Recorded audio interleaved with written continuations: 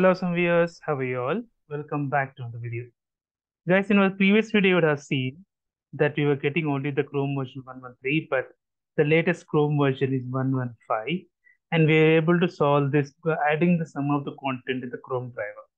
And we were downloading it directly from the server, Chrome driver and all. So here I'll show you the second method, how to do it. Right? What I'll do here, I'll clear the screen. So let us see the packet.json. So here you can see, so it is greater than 113. So any driver which is greater than 113, it should take. But if I run like this, see here, if I run the test Google, which is this one, it should launch eselect.js text test, and it should launch the browser. But you can see now itself, what it will do, it will try to launch the browser, it would fail indirectly because it has only downloaded the version which is 113. It didn't get the driver more than 113.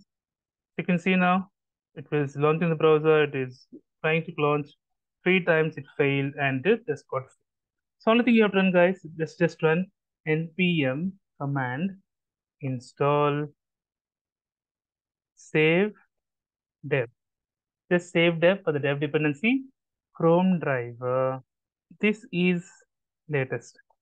So just use this. It will try to install the latest Chrome driver in your machine, and you can see it will definitely change to the latest version now. So you can see here, so it has got the latest 115 version. Now, if I run the test case, it should definitely work. This is the second method, and it's very good method. So you don't have to change anything in the configuration file. In my previous video, I did a lot of changes and I got the test to run. But here, only one change, just run npm install save dev Chrome driver the latest. Now, it should now launch the browser. See, it is launching the browser.